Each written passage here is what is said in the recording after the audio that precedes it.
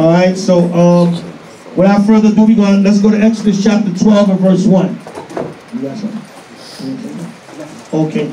Exodus chapter 12 and verse 1. Each brother would take maybe about 10 verses. So we can get right through all 50 verses. All right, Exodus chapter 12 and verse 1. All right, so I'll start off since I got the mic. Exodus chapter 12 and verse 1. I know why you can read that. Right. And the Most High spake unto Moses and Aaron in the land of Egypt, saying, This month shall be unto you the beginning of months. It shall be the first month of the year to you. So the Most High said, this month shall be the beginning of months.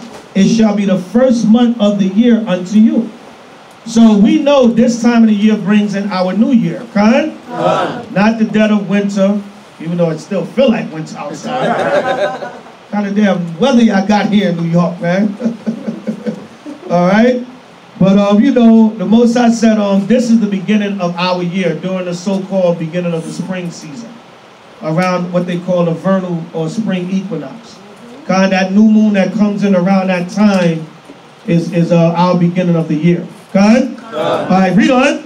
Speaking unto all the congregation of Israel, saying, In the 10th day of this month, they shall take to them every man a lamb, according to the house of their fathers, a lamb for an house. Right, so on the 10th day of the month, we're supposed to take a lamb for, you know, the size of our household. All right, some brothers and sisters still try to incorporate that today. They'll try to get the lamb on that exact time of the 10th day, you know, just to be more in line with the Lord to the best of our ability. All right, even though you got Hebrews that say you can't keep the Passover in captivity, brother. All right, with no understanding. You know what I'm saying? But, you know, that's a whole lesson. We can cut that up. You know what I'm saying? But, you know what I noticed? Israel is lazy with the feast days. Because this take work. You know what I'm saying, God? This take work, man. You know what I'm saying? To put things together, you got to carry, lug, prepare, set up. See, a lot of y'all just come and y'all sit back, hear the scriptures, the food get put in front of y'all. You know what I'm saying? Because a lot of times we don't bother a lot of you brothers and sisters because we know that we got, a lot of times we do call on y'all because it's just too much sometimes. Like, look, man, y'all got to help out, right? And everybody should be willing to do something anyway, right? Next Passover, we should be hearing from y'all, right?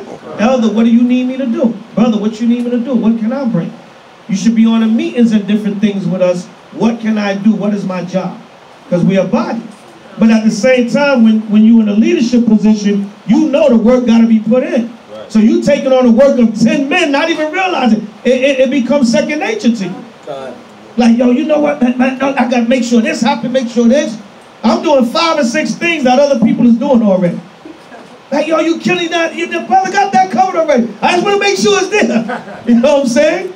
So sometimes you have extra. You know what I'm saying? And it's always better to have more than less. That's what man Infinite would say. Right? So, you know, it takes work. So a lot of times, you know what it is? Israel want to sit home right now, probably eating a hero sandwich or pizza. They don't want to engage in unleavened bread because they're greedy. And they don't want to put in the work that it takes to put these feast days together. Right? This takes work. It takes sacrifice. Some of y'all had to take the day off tomorrow because you know you're going to be up tonight. Or some, if you couldn't get the day off, you might sacrifice and say, well, I'm going to just go to work tired. God? But it's all for the Most High Yahweh. Maybe you got, you know, last week off and you couldn't get this week off. You know, but whatever the case may be, it's work. So a lot of times, Israel come up with excuses when they don't want to do what the Most High say do. God, that's the bottom line. Read on. And if the household be too little for the lamb, let him and his neighbor next unto his house take it according to the number of the souls. Every man according to his eating shall make your count for the lamb. Right, so you share with the household next to you. All right, if the lamb was too big for your house, you counted the household of your neighbors and you shared with them. Go ahead. Your lamb shall be without blemish. Right, the lamb had to be without blemish. Right, who was the symbolic lamb without blemish? Don't yell out. Raise your hand. who was the symbolic lamb without blemish? No, I know all of y'all know. Somebody knew. All of y'all know, man. Brother. Huh? Yahushai. Good. All right, go ahead. A male of the first year. A male of the first year. And somebody told me this year there's a congregation. All right, Shalom Levi. All right, hit me up. All right, yo, I'm safe. Shalom. A sister was telling me this year there's congregations teaching that your lamb can be under a year. I said, sister, they got to show me that scripture. You know, I've never read that. You know, according to what we read right here, a year or older. Even when you go to the slaughterhouse, they ask you.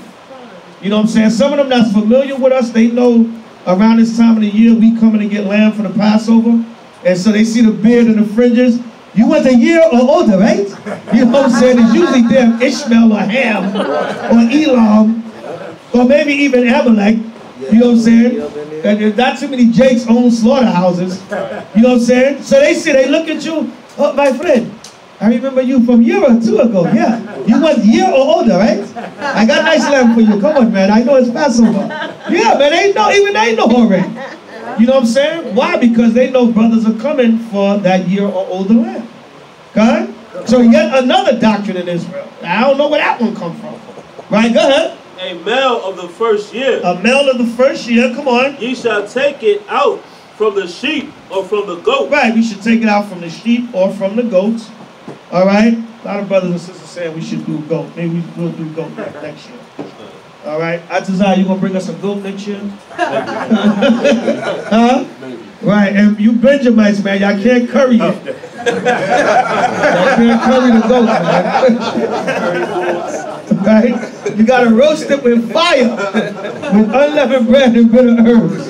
Right, go ahead. And ye shall keep it up until the 14th day of the same month. Come on. And the whole assembly of the congregation of Israel shall kill it in the evening. Right, as the sun was going down on the closing of the 14th day. There's a lot of confusion with the Passover being 8 days or 7 days because they think it's a separation with the first night and the other 7 days of unleavened bread. But you got to understand, the 14th day of even is bringing in the 15th day. That's what it means. Just like for the Day of Atonement, it says the 9th day at even, which is bringing in the 10th day. All right? They think that it means the settling of the sun on the 14th day. No. It means as the 14th day is closing out, because you want to be ready for the Passover. You want to be ready as the 15th day is coming in. You want to be getting into the groove of the Passover. You don't want it to be sundown 2-3 hours already, and you trying to get into the groove of the Passover. So that's why the Lord said that. You understand? So there's a confusion. Now, when you read some of the history of the Passover, it tells you that Amalek, some of the history, it tells you that Amalek made the Passover 8 days to make it convenient for them if they're traveling, if they couldn't get the day off from work. They added in 8 days just to have an extra day. They said that was not biblical. Even when you read, because like I'll Google Passover and I'll read like 3 reports on it. Not just Wikipedia, but I'll read like 3 other articles, and it tells you that they added an 8th day to the Passover. Even the Edomite scholars tell you the Passover is 7 days. 7 days. It's 7 days. The first day, Passover, is actually the first day of unleavened bread. Good? Right, as we're going to read as we go down. That proves that Amalek is not really for the Most High. He changes. Did anybody catch them articles recently that came out where it told you Amalek was on? I think he had, what was it on? Something he was sacrificing on. Damn. Yeah, chickens. Like 40,000 chickens to sacrifice. And Amalek, they showed Amalek cutting the chickens and everything. That's blood sacrifice, man. That's what he's been doing for years. Amalek deal with the Kabbalah. Okay? Blood sacrifice and doing the demonic things, man. He's not for the Most High, man. Okay, he changes the scriptures, to suit himself, man. But the Most High is revealing that. Son, you want to say something? It's like what the brother was saying. It's talking about the evening of that 15th day, because the 14th day is the slaughtering of the lamb. That's why when you read the scripture, for those of you who have world Bibles, or the red Bibles that do Jehovah's Witnesses like hiding from us, it tell you in the precept in between the evening, from evening unto evening. What are you doing on the 14th day? You killing the lamb, you gutting the lamb, you understand? You getting it prepared. That's why Yahushua had told Peter and his disciples, he said, go prepare the Passover. You understand? Yahushua was slain on the night or on the morning that all of the lambs are slain. But people get it confused because the 14th day is Passover, and then the 15th day is also called Passover, but it's speaking about bringing in the Feast of Unleavened Bread. Keep speaking for a minute. Come. And matter of fact, to prove that, go to the book of Mark, chapter 14, verse 12. Can somebody read that for me loud and clear? Okay. The book of Mark, chapter 14 and verse 12. And the first day of unleavened bread. So it says the first day of unleavened bread, read on. When they killed the Passover. When they what? When they killed the Passover. So this is speaking about the 14th day. But whenever it talk about the Feast of Unleavened Bread and they talk about Passover, it always use it interchangeably. Because it's the same celebration. People try to make it into two different celebrations. I guess technically you could say that. You understand? But it's not eight days. Read on. Salakia. His disciples said unto him, wilt thou that we go and prepare that thou mayest eat the Passover? That thou mayest what? Eat the Passover. Stop listening to these phony Christians talking about Christ didn't celebrate Passover. He asked them to go prepare the Passover. Not prepare for Passover. He said prepare the Passover, meaning the Passover lamb. Why do you think Peter kept falling asleep on Yahushua when he was praying? He was tired. He was tired from preparing the Passover lamb. Because preparing the Passover lamb is not an easy thing, like the brother was saying. Brothers is doing a lot of things on that 14th day. You know. Here you go. Brothers be trying to cheat the Passover, man. Brothers got a piece of their romaine lettuce on their plate. So about the bitter herbs, brother. You know what I'm saying? Nah, brother, get that horseradish up in there. Good? Alright, so that's the first night. You know, traditionally, we usually do it both nights, but the first night is when it's mandatory to say the meal. You can have a close on the Passover and you got a regular menu just without leaven. But you know, we do both nights. But it's sacred on that first night. Con? You must do it on that first night. Con? Read on. Eat not of it raw, no siding at all with water, but roast with fire. Right, so you're not supposed to stew it or boil it. But siding, or not siding at all with water, meaning boil or stew it with water, but roast with fire. So you get your grill, you get your rotisserie, your pit. Some of y'all get creative. Right, and make grills, all kinds of cement and bricks all together. The hell this brother going back to the wilderness on us. Taking it right? back. It's back in the book of Numbers on us. Right? God, but you know, it is what it is, man. One brother in the Cali camp, he built like an underground pit, man. And roasted that lamb under there, man, and that lamb tastes like the kingdom, man. Yeah. I said, brother, man, we cheated on the Passover, man. This lamb tastes too good, brother. You know what I'm saying? But, you know, Israel, we get creative with it. But as long as it's roast with fire. Good? All right, go ahead. His head with his legs and with the putenance thereof. Putenance thereof. Right, the head with the legs with the inward parts. Right, in the ancient time, we roasted that whole lamb. Right. And we just cut off the parts of the meat, the flesh, and ate that. All right, go ahead. And ye shall let nothing of it remain until the morning. Right, so you're supposed to eat up all the lamb on that same night. Don't let nothing remain of it till the morning. Good? Right, go ahead. And that which remaineth of it until the morning, ye shall burn with fire. Right, that which remained, you know, to the morning, you were supposed to burn with fire. So you were supposed to eat up all the lamb in that night. Good? Like we did on last Friday night. I was the last one there, man. I went through them pans, I found bones. I said, Israel ate that lamb up, cuz. I didn't hardly get none, but, you know, I was too busy entertaining. But brothers and sisters ate up that lamb. That was a lot of lamb. God, we had got 2 lambs this year. So that brother, all praise to the Most High, brother Shabapar roasted up that lamb. It was a lot of lamb, but Israel ate that lamb up. God? Found bones, man. I'm picking through lamb bones. 8 o'clock in the morning, man. Like, oh, man, they ate up the lamb. Good. The sun is up. No more lamb is here. Good. We kept the commandment. God? Right? Yeah, I got a precept. It's the book of Psalms, chapter 16, verse 10. It says, "For thou wilt not leave my soul in hell, neither wilt thou suffer thine Holy One to see corruption." And that's the reason why the bones couldn't remain till the morning. Because when they went to go see Yahushua in the tomb, on Sunday morning, his body was already gone because the Most High didn't allow Yahushua's body to see corruption and start decomposing and all of that. If you let that lamb stay to the morning, I promise you, when you go back there to that pit, it's going to be smelling and all of that stuff. You understand? So you're supposed to burn that, all of the remains, before the sun come up. Fine. Everybody understand? Because remember, the lamb is symbolic to Yahushua. Fine? Right, so that's it on that. That's my portion. Yahweh says iron take verse 11 to 20. Well, 10 verses. Yeah, 11 to 20.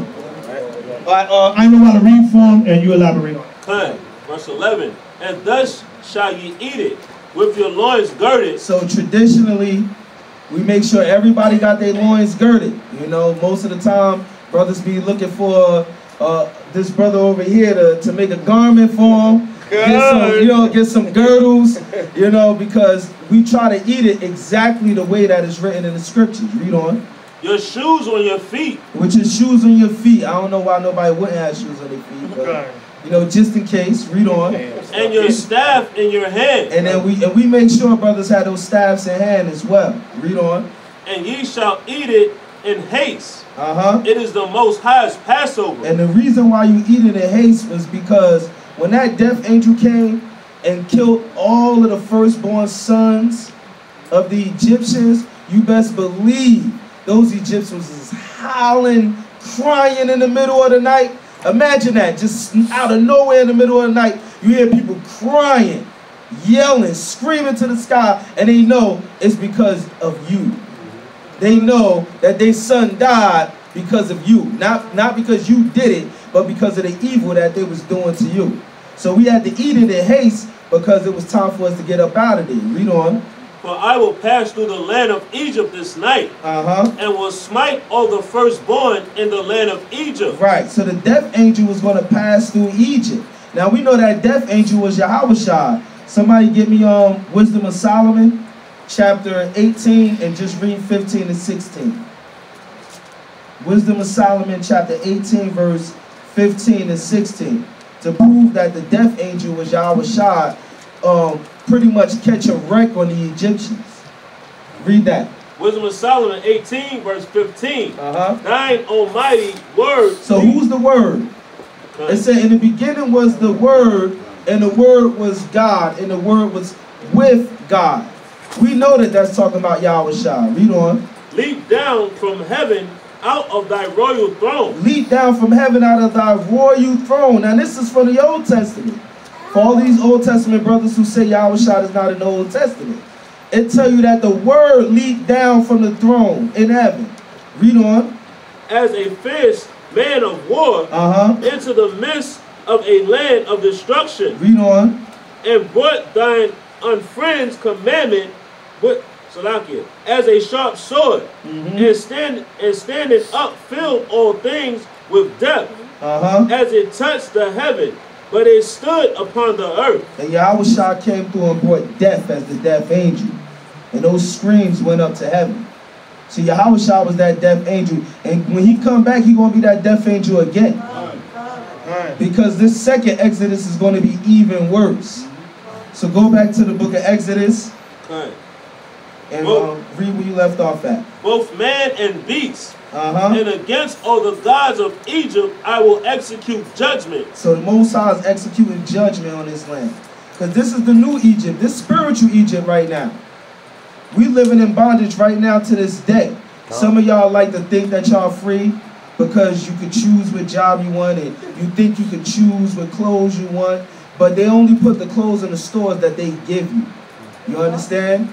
They only give you the job that they allow you to have. You're not free. Read on. I am the Most High.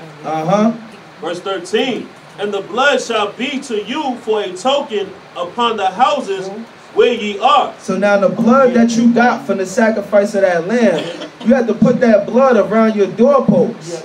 And that blood was supposed to be a token, like the brother Zabach said, to let it be known, like, look, we under the blood of Yahushua.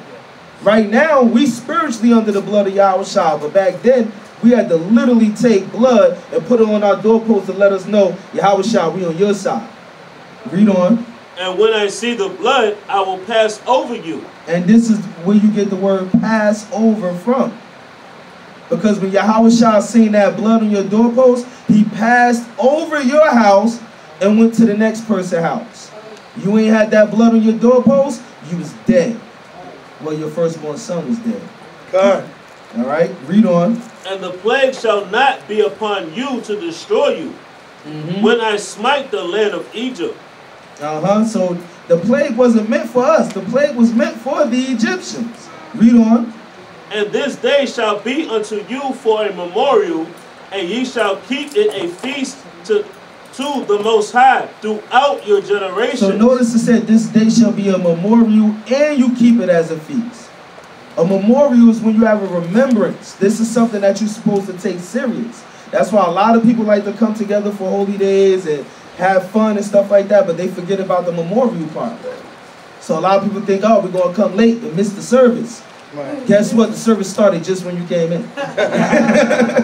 You understand? But then along with that memorial part, it also says it's a feast. You're supposed to make joy out of this. You're supposed to celebrate. The scripture even tell you we went into captivity because we did these things with no joy in our heart. Right. It said because you served them not with joyfulness and gladness of heart, that all these curses came upon you. Read on. Ye shall keep it a feast by an ordinance forever. For what? Forever. No, only until Christ comes. Forever. Wait a minute, no, until Paul tell you something different. Forever. It says forever. That's why Christ himself said, I desire to eat this Passover with you. Now, why would he desire to eat it with you if he was going to do away with it? I'm going to do away with something I like. That doesn't make sense. Read on. 7 days shall ye eat unleavened bread. So 7 days you have to eat unleavened bread. Not just stay away from leaven, but you also have to eat unleavened bread. Read on. Even the first day ye shall put away leaven out of your houses. And all of the leaven is supposed to be taken out of your houses. Now in today's time, because this other scripture tell you it shouldn't even be in your borders. Right? So now, we don't own these cities or nothing like that. So most of us, we take the leaven out, we put it in the trunk of our cars, or some of us, me and my wife, we stop buying anything that got leaven in it, we stop buying it months ahead of time. So that way there, by the time you get to Passover, you only got a few things to get rid of. All right, read on. For whosoever eateth leavened bread from the first day until the 7th day, that soul shall be cut off from Israel. Right, and it's a good thing that we under grace. Because there's a lot of people that's sinning in ignorance. From the congregation of Israel. Oh, read that again out. For whosoever eateth leavened bread from the first day until the 7th day, that soul shall be cut off from Israel. Right, it should be cut off from Israel. And when it says your soul going to be cut off, that's talking spiritually as well. Because some people, they think because we living now in what they call the New Testament, that we don't have to do this. But the Most High cut you off spiritually and won't have you enter into the kingdom of heaven. So we still got to follow this. Read on. And in the first day there shall be an holy convocation. And in the 7th day there shall be a holy convocation. And now right now, tonight is the beginning of the 7th day. So Feast of Unleavened Bread ain't over yet, y'all. Y'all got the rest of the day to go, right? When sun go down on Friday, you know, then you can get back into it. But during this time, Feast of Unleavened Bread is supposed to be a time of reflection. Because the scripture tell you, beware the doctrine and the leaven of the Pharisees. The leaven of the Pharisees was what? Hypocrisy, all right, and all kind of evil. So during this week, as we stand away from physical leaven, you should also be examining yourself about the spiritual leaven in yourself. This is not the week that Israel going to be pointing the finger at people. This is the week where we try to upgrade ourselves. All right, read on. All right, Salakia. Well, I just want to land me back on the brother's point. That's an excellent point. This is not the week to be nitpicking and nit-knacking and looking for something on other brothers. Right. This is really a time to get the leaven from within. That's why I told brothers, I'm not even entertaining certain things. Right. Don't even come to me with it. You know what I'm saying? Yo, brother, you know that. Yo, brother, we'll talk later about that. You know what I'm saying? I'm looking in the mirror. I'm trying to work on the leaven. This ain't a time to be trying to nitpick and look for something. You know what I'm saying? So the Passover is very important. Yes. You know, we get all fly, we get all decked out, we decorate, we go all out. You know, because we want to put our spirit into it. But at the same time, this is one of the holiest days because it's a time for self-examination. That's why it comes, 14 days after the new year. Because you got to be looking at the leaven within you. Not nitpicking and looking for the leaven in somebody else. So I had to just go back on that brother's point because that's very important. The hell you looking at me for? You need to be looking at yourself this time. Maybe you could talk to me after the Passover is over. Right. But this is the time to really be looking at yourself. I got something on him. Right. Look at that brother. That brother's garment is linen. It's supposed to be cotton. Got him. Make a 24-part series on this brother. I got some. I found something on Torah. Got him. You know what I'm saying? Torah said something on that comment. 25 videos on Torah. I'm going in on Torah for 2.5 hours. I found some leaven in him on the Passover. Yep. He said something on that YouTube video from 2008. I seen that man coming. I'm doing a 25-part series on that man. Come on, man. Nitpicking, man. Yep. And I had to go on that brother's point because that's very important. You really need to be looking at yourself this time of the year. You want to deal with a brother, step to a brother, that's fine. Whatever, but don't be looking to nitpick Israel. You got to do self-examination at this time of the year. All right, go ahead, brother. Right. Yeah. Like the brother said, what was Michael Jackson's most famous song? One of his most, Man in the Mirror. In the Mirror. Yep. Man in the Mirror. You got to deal with that man in the mirror before you can get anything right. You know what I mean? You got to check yourself and stand in there and see what you're doing wrong. You know, then you can deal with everybody else. You know what I mean? But you got to really get yourself right, from what the brother said. Right. So, like here, go to, you got it? You got to examine. I want to, give me 1 Corinthians 5. Right, let's get that real quick. All right, we're not going to stay on this too long. We know it's getting late, and we can't be here all night, so we do want some time to fellowship. All right, so we're going to get through this quick. But we got to make these points real quick, man. 1 Corinthians 5 and 7. Right, good. 1 Corinthians chapter 5, verse 7. Purge out, therefore, the old leaven. What did the Lord say? Purge out, therefore, the old leaven. When you go through this chapter, right, Paul starts off with wickedness that's going on in the church of Corinth. That's right. And he's telling the people, get this from among yourselves and get it out of yourselves. All right, read it again. Purge out, therefore, the old leaven. Purge out, therefore, the old leaven. Go ahead. That ye may be a new lump. That you may be a new lump in Yahushua. Go ahead.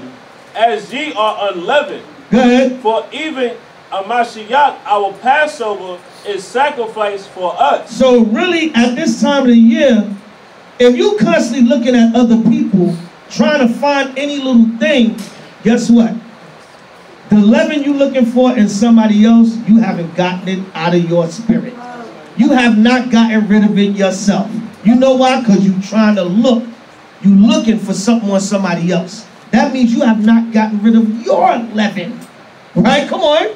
Therefore, let us keep the feast. Let us keep the feast. Go ahead. Not with old leaven. Not with old leaven. That's the old man. You know, a person in the street always looking for something on somebody. Right. Right, never look at themselves. And most of the time in Israel, that's how a lot of confusion happens. Because you always paying attention to somebody else. Always looking at what somebody else doing. A lot of times I don't even know about stuff in Israel because I'm too busy doing what I got to do for the Most High Yahushua. Stuff got to come to me. Like, I'm not looking for this information. Somebody just told me this in passing because I'm too busy doing what I got to do. I don't know about what's going on. But as a Zabach, you ain't know that? Nah. You telling me now? Now I know. Teaching the gossip of Israel. Yeah, man, you know what I'm saying? Nah, I didn't know that, brother. Brother, you ain't know I moved to... Nah, brother, I thought you still was here. Or whatever, because I'm not all in your life like that. I do try to keep up with Israel to see if they okay or whatever, but I'm too busy trying to serve the Most High myself. So you got to keep that in mind. When you always looking for something else on any little thing, got something I can use. You haven't gotten that leaven out of yourself. Go ahead. Just remember that, Israel. Go ahead. Neither with the leaven of malice and wickedness. Neither with the leaven of malice and wickedness. And that's another thing.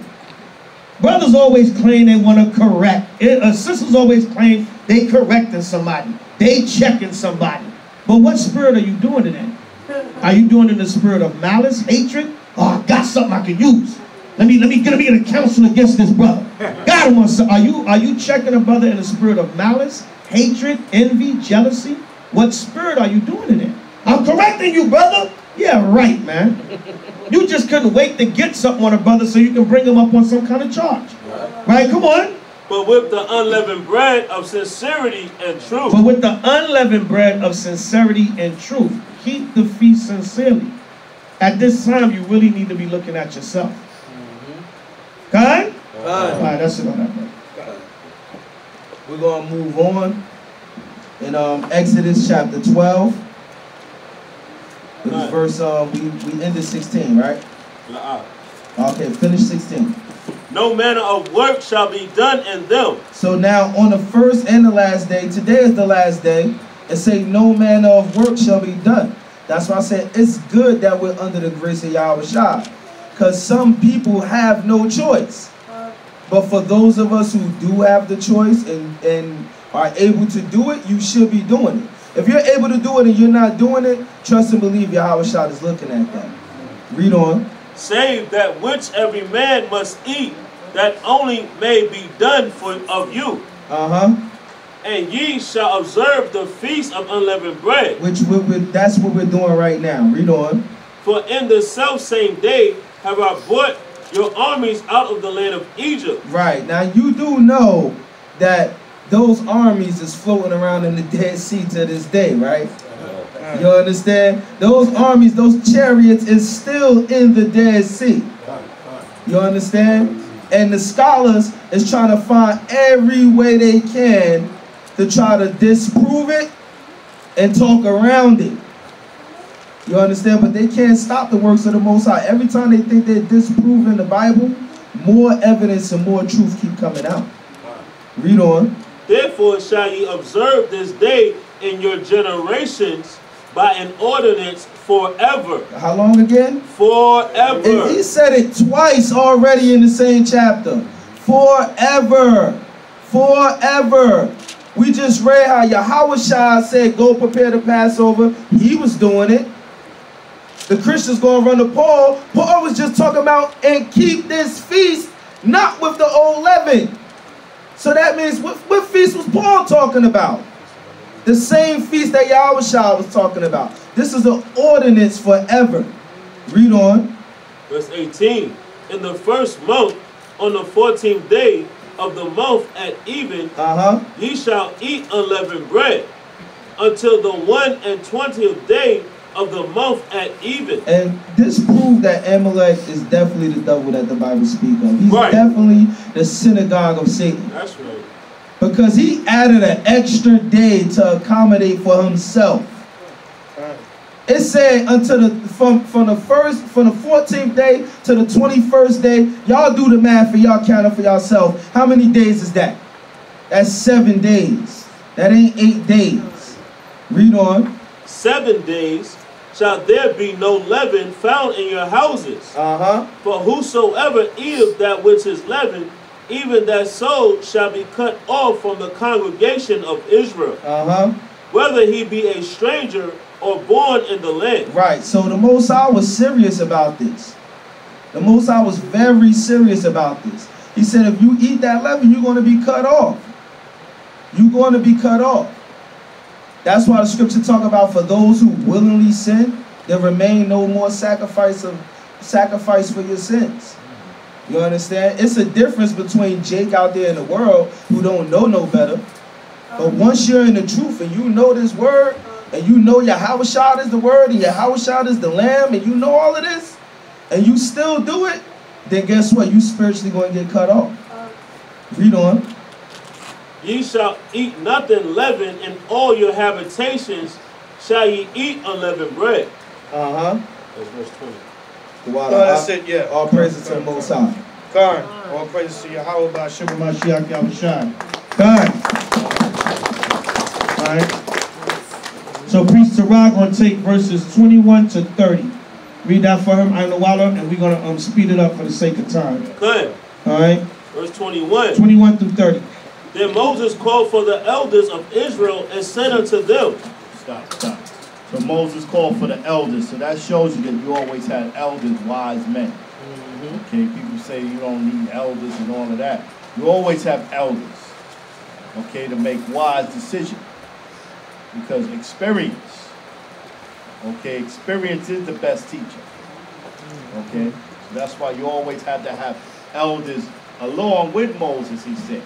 Moses was dealing with his elders also, because that experience, and Moses was the top dealing with the Spirit of the Lord right on him. But he still had elders among them. Come on. And said unto them, draw out and take your lamb according to your families, and kill the Passover. So everybody had to take their lamb according to their families, divided according to the families. Okay, read on. And ye shall take a bunch of hyssop and dip it in the blood that is in the basin. Come on. And strike the lintel and the two side posts with the blood that is in the basin. Come on. And none of you shall go out at the door of his house until the morning. So like the brother was pointing out earlier about the angels passing through. But when he passed through and he saw this, it was put on your doorstep, he knew that you was dealing with the laws of the Most High. You was doing what the Most High and Yahweh wanted you to do. So that was your protection, okay, in a sense, because you was dealing with how he wanted you to deal. Come on. For the Most High will pass through this, Salakia. For the Most High will pass through to smite the Egyptians. See that? So the Most High was going to pass through the brothers and sisters who was doing the Passover, the children of Israel, and smite the Egyptians. You see what I'm saying? So he was clearly dealing with separation with the children of Israel. Because we read it through because of the sake of time, like the brother said, but when you read Exodus 9, you find out, you know what I mean, that we was actually in a different land. The Most High told us to separate from them while he plagued them with storms and tornadoes and stuff. You see what I'm saying? Come on. And when he seeth the blood upon the lintel and on the two side posts, the Most High will pass over the door, and will not suffer the destroyer to come in unto your houses to smite you. See that? So when you keep in the laws and the statutes and the commandments of the Most High, he has that protection. The destroyer is the angels that he got out here to destroy you in the spirit of Yahweh Shai. So when you're doing this, the angels is going to pass through that destruction of death, and they're going to protect you. Okay? Because when you read Psalm 78, the Most High says he has evil angels that he sends among the people. And that's not actually evil angels, that's angels doing his bidding. You understand? And then he tells you he has angels that encamp among you. Those that fear the Lord, he has angels around you. You see what I'm saying? So you always have angels protecting you. Okay? Great. And ye shall observe this thing for an ordinance to thee and to thy sons forever. So this is forever, man. In the land. Rehearse the righteous act in the land where you at. So for somebody to tell you not to do the Passover, that's a wicked spirit. See, they don't even know they're under the spirit of Satan. Okay, did Peter know he was under the spirit of Satan when Yahweh Shai told him, get thee behind me? Did he realize that? So sometimes people don't even know what they're doing is satanic by trying to disconnect you from keeping the Passover and keeping your high holy days. And they might not even know that. Okay, read. And it shall come to pass, when ye be come to the land which the Most High will give you, according as he hath promised, that Ye shall keep this service. So you got to keep the service.